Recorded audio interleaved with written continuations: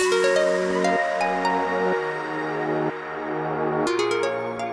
name is Ben Hughes. I'm the Executive Creative Director at Stink Studios in New York, and I also teach in the Interaction Design program here at Harbour.Space. I teach a course called Design and Friction, Crafting Emotional Experiences, and what it is a survey course that looks at brand at a fundamental level and then shows how you use those fundamental pieces to build more complex things. And so we start by starting companies and writing business plans for those companies.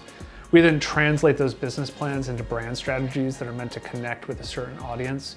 We use that brand strategy to create brand identities that are meant to capture the emotional promise of the brand. And then finally, they create brand experiences, which are meant to connect at a really emotional level with their key set of users.